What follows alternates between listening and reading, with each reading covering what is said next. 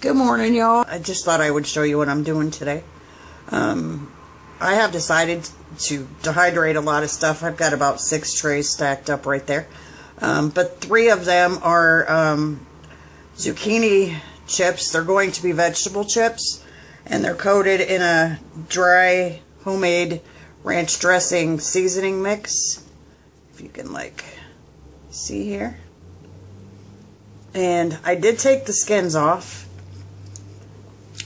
Simply because I want to dehydrate them and put them in with, I want to powder them and put them in with my green mix that, you can use for all kinds of things. But I just took powdered milk, parsley, dill weed, garlic powder, onion flakes, pepper, chives, and salt.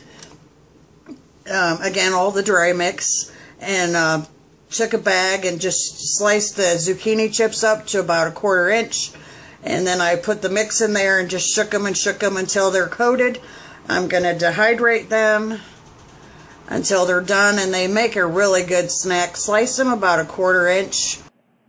And at this point, I lost my sound on my video. Really not sure that there's a lot to say anyway. You can use these for zucchini. You can use them for English cucumbers. As long as you like the ranch dressing flavor, the dill and the garlic and the onion, you're going to be really good with this, I think. Store them in an airtight container because that helps keep them crunchy. And I guess that's all I have to say here. I'm including a recipe at the end.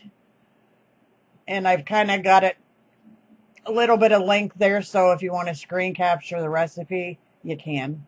Okay? Y'all have a good day, and may God bless you. As always, try them out.